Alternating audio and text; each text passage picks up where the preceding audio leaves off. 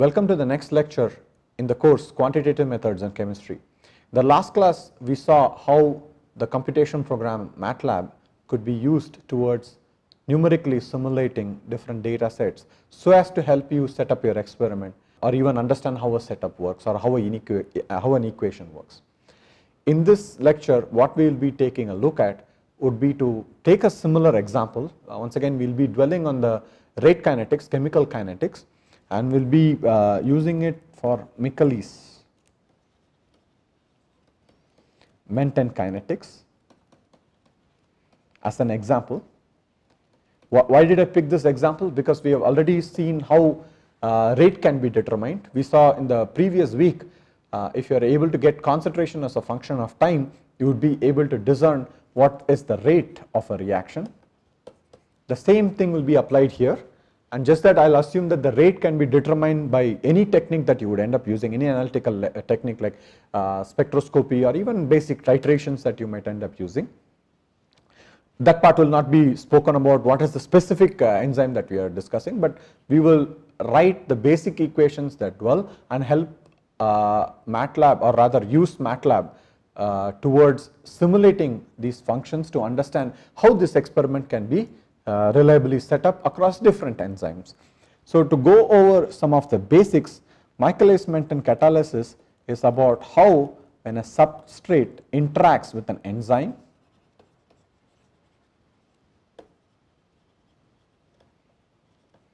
it forms an enzyme substrate complex that goes on to release the enzyme and make the product. And the rate constants for the formation and the dissociation of the enzyme substrate complex is given as K on and K off respectively, and the step that results in the product formation is given as K cat, where K is a rate constant for each of these steps.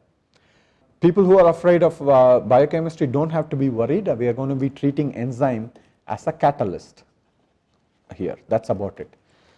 Enzymes can perform very specific reactions because of their three-dimensional structure, and therefore people were quite fascinated earlier on to understand how enzymes function and how do they deal with different substrates.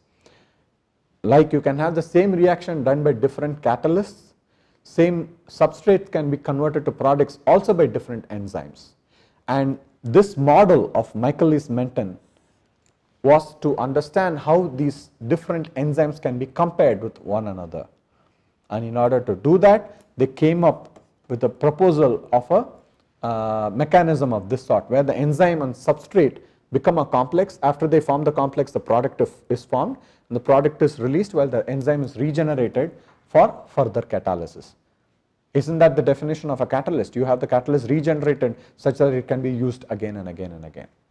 So for this process, what ends up happening, when you want to have the rate or the velocity, you are going to be giving it as K cat times concentration of ES. One has to remember that this is a transition state many times, or even an intermediate. You cannot call it a transition state. If you are writing it this way, then it's an intermediate.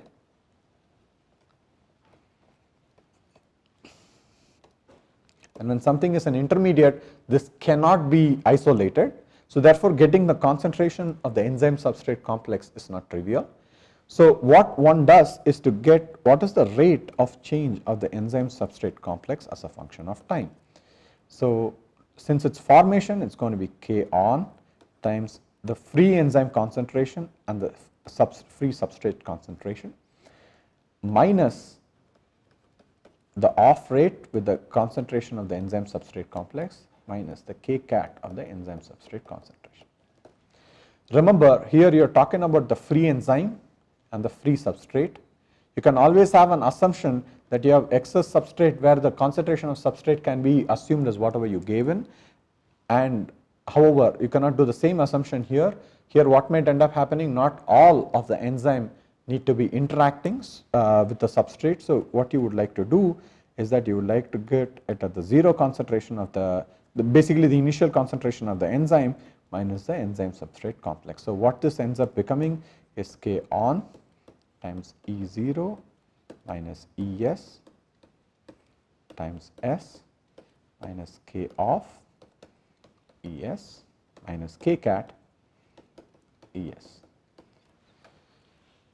By applying the steady state approximation, meaning that the rate of formation of enzyme substrate complex is the rate of dissociation of it, meaning that it's either at a constant concentration or as ES is being formed, it gets converted to product. Under steady state approximation, you will have rate of change of ES as 0. If you do quick math, what you're going to end up realizing is that K on E naught S minus K on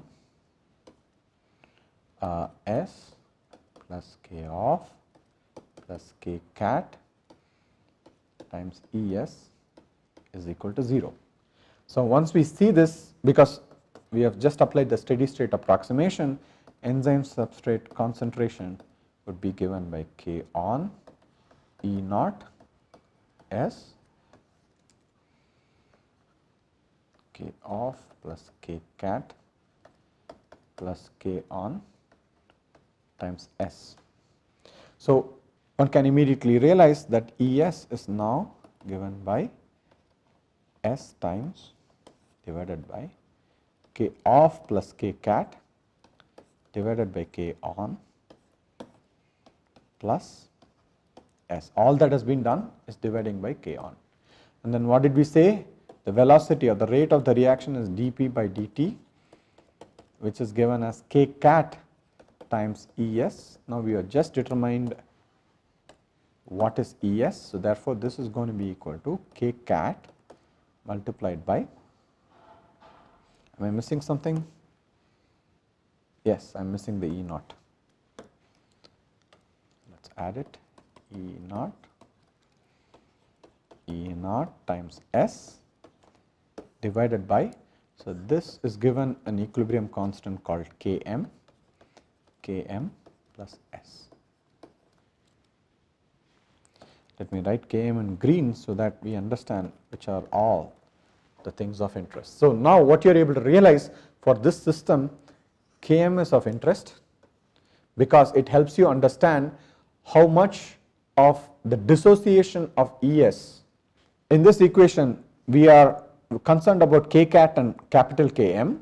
Capital Km is a form of an equilibrium constant, and what you are able to realize here is that how quickly the enzyme substrate complex comes off, either due to product formation or going back to the reactants, divided by the rate at which it gets formed. So this is something that gives the strength of the enzyme substrate complex while it gets formed. And K cat is the rate at which you will form the product. So this has an information of how quickly the enzyme substrate complex goes towards the product formation.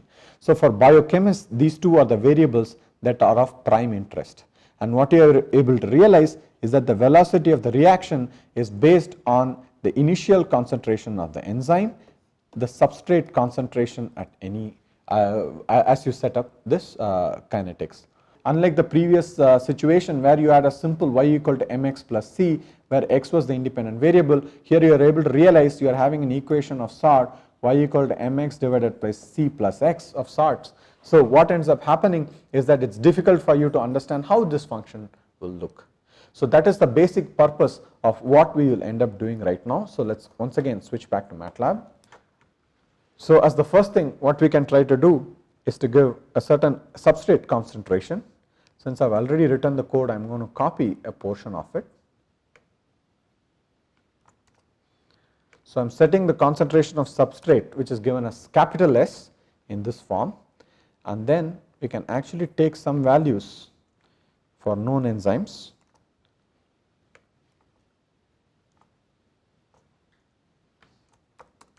Km we can take it as 1.5 and 10 to the power of minus 2, and K cat can be taken as 0.14 just for the sake of simulation, and these are all for the protein called chymotrypsin. Okay, so the protein E is chymotrypsin here, the substrate is the one that it ends up catalyzing, and the Km, the form of equilibrium constant, is 1.5 10 to the power minus 2, and K catalysis is 0.14 units. So now when you have something like this, what we can try to do, we can say velocity of the reaction is given by, we also have to assume a certain concentration of the enzyme. So why don't we set that? E0 is 1 e power minus 6. So basically what am I trying to do is, we are setting the concentration of enzyme, concentration in micromolar. Many times proteins are generally getting used, are set up at micromolar concentrations. So what we have to do here is that we have to set E0 as 1 e power minus 6. Okay. Now that we have done that, one thing that I have to put in here, which I forgot earlier, is E0 star. Okay. So now what we can do, velocity of the reaction is going to be equal to K cat star E0 star S. We have to say a dot S, meaning that for every entity do this, Km plus S.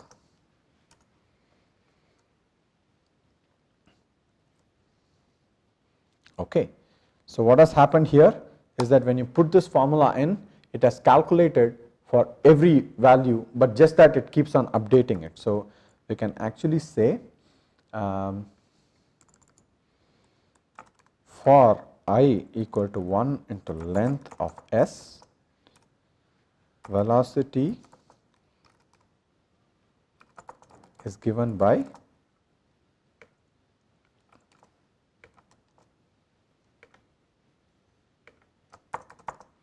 basically the same way we have simulated data earlier. Okay. So now you have the velocity, we can try to plot this, plot of S as a function of velocity. Of course, we always like to plot it with this.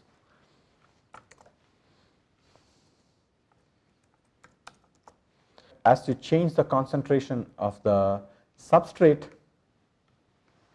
this is what ends up happening. You are able to see a nice build up curve, and maybe it's saturated, maybe it is not saturated. So now you are able to realize it's a function that goes something of this sort. So when you are plotting,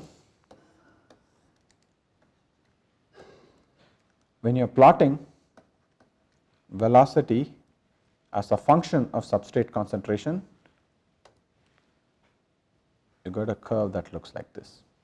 This does make sense because when Km is greater than the concentration of S, what ends up happening? Velocity is going to be given by, since much greater than S, so this is going to be K cat times E naught divided by Km times S. Basically we are approximating the denominator to be Km. Since this is a constant, we have said these two are constant.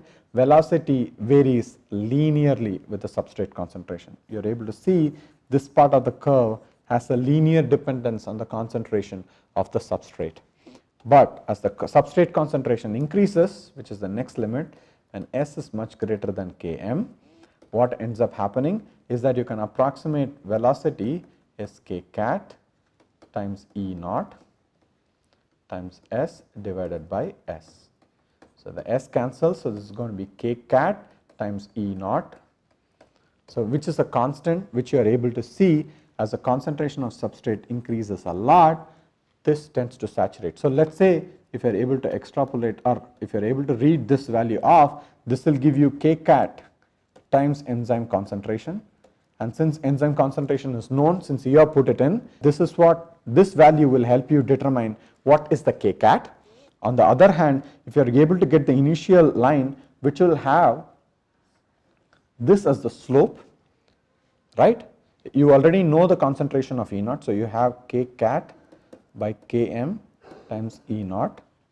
K cat can be determined at saturating concentrations, while K cat by Km times E naught can be determined at initial concentrations. Since you know what is K cat and you know what is E naught, you will be able to determine what is Km. So basically you are able to understand how to set this experiment up. Let us go back to our simulation right now and try to see whether this has saturated. You are able to realize even at the substrate concentrations that has been provided between 0 to 200 millimolar, one is not able to see saturation. Let us make sure the concentration of substrate is given properly. Yeah, so this is given in molar, I am sorry. Yeah, so basically between 0 to 200 millimolar, you realize that it is increasing, but it is probably not saturated. So one way of checking this further is by changing S. So give more values and then you can redo this simulation.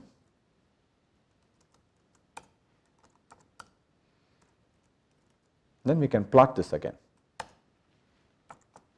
So what ends up happening, all I just did with a simple simulation is for chymotrypsin, you need to have larger concentrations of substrate. If you realize previously we stopped here and we are able to realize as you keep increasing, oh, from 0.2 to 0.3 also the value increases. Let's zoom in, take a look. You're able to realize from 0.2 to 0.3 also this changes. And then between 0.3 to 0.5, it changes, albeit much lesser than what it changed from 0.2 to 0.3. And of course, as you go really high, you will realize that the amount of change that is happening is much lesser. So what one is able to understand is that by doing very, very simple simulations, one can discern what concentrations are required. Of course, I have to also dwell a little bit on the initial concentrations. These are the points that one can actually take a slope out of so as to determine Km, and at very high concentrations one can determine Kcat from this, assuming a given concentration of E0. Now that we have done this, what we would like to do in terms of the numerical simulation is of course not be happy with one enzyme, simulate it for different enzymes. In this example, what I have done is that although I have data for a lot more of them, I am just doing it for 3 representative examples. We are of course starting the code with similar things that we have seen before. Clear the screen, we can also say close all, and then you clear the screen, you clear all the variables, and you set up a certain concentration of substrate. We just learned we probably need more, so why don't we provide it. Even we can give 2.0, right? All this we have to write a comment as always, substrate concentration in molarity. Okay, so now that that has been done, now you are able to realize this is the concentration once again in molarity, concentration molarity. Km is in units of capital M, which is molarity again. So what we have done here is that we have set the substrate concentration, we have set the E0, we are setting Km, which has the units of molarity. Equilibrium constant is unitless, but then we give a concentration of molarity, meaning that to the what base has the equilibrium constant been defined. In this case is molarity, so as to keep everything constant, and Kcat is given the units of second inverse. So now you get all of that. So now what I am trying to show here is that I am checking whether the length of Km and Kcat are same. If you are having 3 enzymes, each enzyme has its own Km and Kcat. I am trying to tell the program, make sure the length of Km and the Kcat are similar by this line of code. So what are we doing here? We are checking length check. Of course, this is the variable that we are defining. We are saying length check is length of Km minus length of Kcat. If length check is not equal to 0, then give an error. So why don't we try doing that? We will wantedly reduce the length and see that there you go. It gives an error saying that error Km Kcat is not correct, the dimensions don't agree, and then of course it has a problem as it goes further. So let's go back and reintroduce, and when you run the program, you are able to get this back up again. So what you are able to see here is that one can nicely write a program which also takes care of the variables, whether they are consistent, whether it's written properly or not. Okay, now that we have done, we will do the same thing that we have done so far, meaning that we will use 2 for loops in order to make sure we get our job done. First for loop is for the Km that has been used, and the second for loop is for the concentration of S that we have gotten. Okay, so and then we calculate the velocity given by E0 times Kcat times substrate concentration divided by Km plus the substrate concentration. This is what we derived in the Michaelis Menten equation. Finally, what we are saying is the rate is given by each of the velocity, and I am of course writing the output into another variable so that this variable can be reused. And then finally, we are plotting rate as a function of substrate concentration. You go here, hit enter. What you are able to see is that a lot of different things are happening. You are able to realize is for one of the enzymes. So let's say insert legend.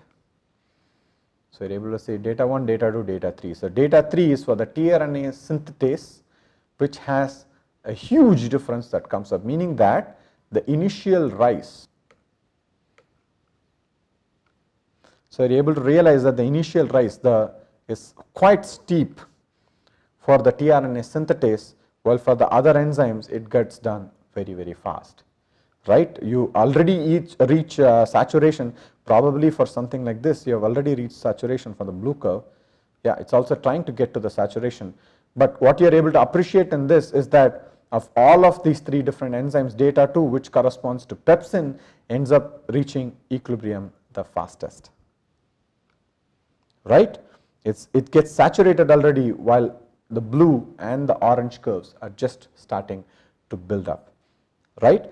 So if one is able to get the initial substrate concentration, if one is able to fit Km and Km times E naught by K cat to this one, which will give you a linear slope, you would be able to determine what is Km, provided you get the K cat from the saturation curve. But you are able to appreciate the fact right away that when I zoom in for the tRNA synthetase, the initial concentration of substrate itself indicates the rate is not linear. These lines are not falling in a straight line. We are able to see the lines that are joining them are not forming a straight line. It's actually changing quite a bit. This is what comes up as a problem, that when one ends up taking different portions of the curve as detailed here. If you take this initial portion and the final portion and estimate Km and K cat, you end up introducing systematic error. How many initial points are you going to collect? Maybe you don't have enough sample so as to collect a lot of points as initial curve, which results in ending up having a systematic bias to your analysis. On the other hand, if you are able to see some other concentration, you are able to say, okay, yeah, this fairly is linear in this concentration regime, and I can fit and to get the ratio of K cat to Km. This depends on the system, and you are able to realize by this very simple numerical simulation, although for the concentration of the substrate used in this simulation between tRNA synthetase and chymotrypsin, while chymotrypsin, one can actually use this philosophy of initial concentration and saturation concentration to estimate Km and K cat, it actually fails in the case of tRNA synthetase. Let's try to take a look at what happens for the other enzyme. Interestingly enough, you have very, very few points.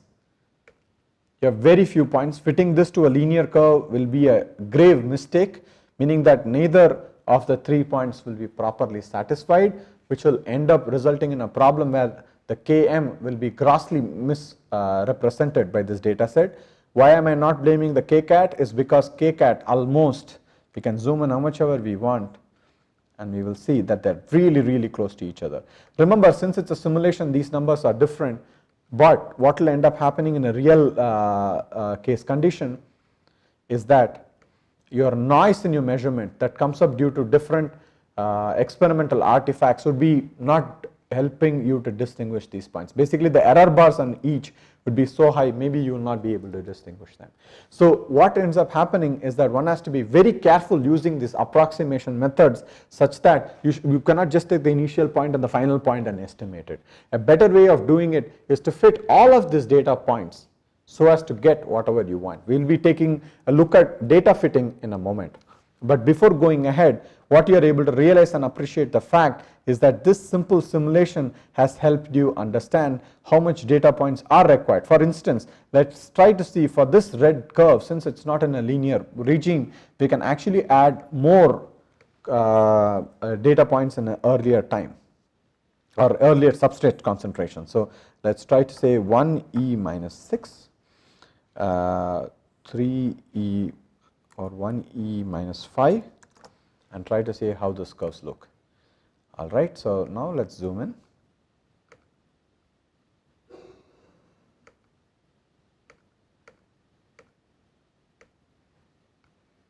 So now if you are able to zoom in, you are able to realize at least a few more data points came into place, right? If you are able to see the initial rate at least has a few points that tend to fall in the curve. We can add even more points to this.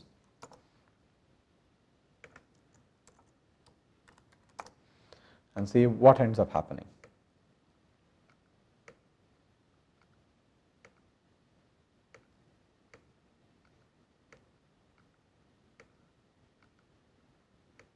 There you go. Now you at least have 4 sets of data points which are still not linear, but is able to give you something as linear as you could get. On the other hand, if you see for the same thing for this one, it's so linear that you actually don't bother. These points are not required for this enzyme, right? So what we are once again able to realize is that one has to carefully ration in the concentration, because remember, the enzyme could be expensive, the substrate could be expensive, performing the experiment might not be easy, right? So there are a lot of problems that come, which one with a very simple simulation that comes up by having an understanding of the functional dependence of this given equation. But having blamed so much of the initial rate and the final rate that one could get from this curve, why don't we take a final look at how this data can be fitted using the curve fitting tool. We have already seen how simple rates can be fitted in order to get your final parameters. In this case, we would like to get Km and Kcat. So what we will end up doing here is that we have velocity, all right. So we will plot S as a function of velocity, which is for the final one. Okay. So I will just take a given example, and we are taking the example of the tRNA synthetase. Of course, one can add even more number of values to these curves. Let us plot figure 2.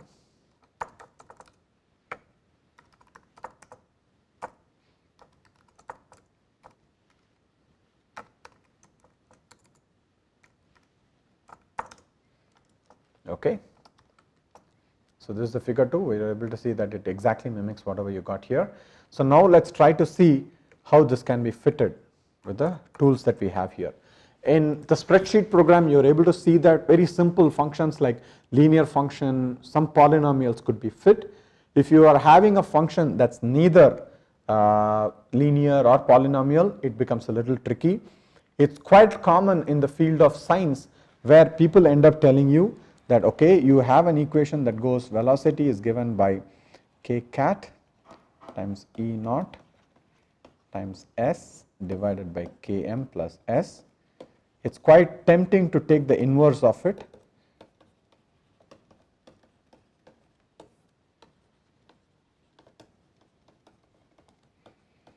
and reduce it to something like this.